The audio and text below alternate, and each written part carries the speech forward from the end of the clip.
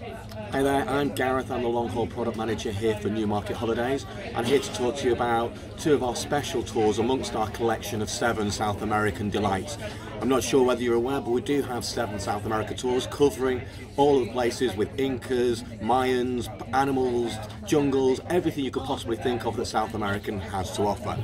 One of the UK's favourite destinations to South America is Peru, and we have 2 amazing tours to Peru.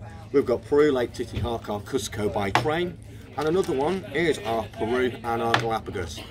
Now, a few little unknown facts about Peru. Did you know in Peru there are over 3,500 varieties of potato? And on our tour, whilst you're up there high in the Andes, in those Inca cities, we're going to take you to see how some of these varieties of potatoes are cultivated. Quite unusual things about these potatoes: when you cut them in half, they're actually purple inside. Also, whilst there, what does Peru have to offer? It's got glittering cities such as Lima, which are mixed with colonial plazas and Baroque churches. We head high into the Andes, and again we mix with that Inca culture, and obviously the famed site is the actual sun temple of Machu Picchu.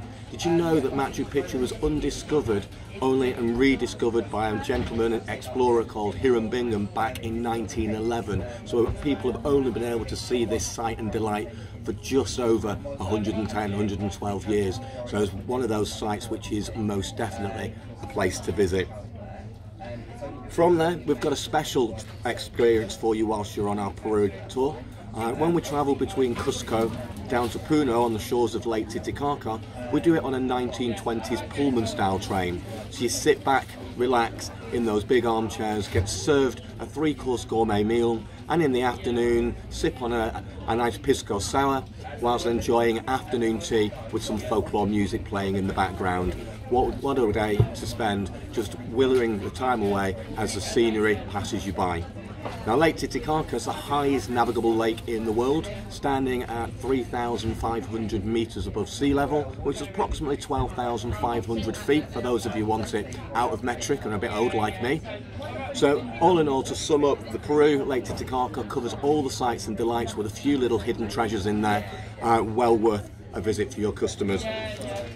Whilst over there in Peru, why not combine it with one of the wildlife wonders of the world, David Attenborough's footsteps? Combine Peru with Ecuador and Galapagos.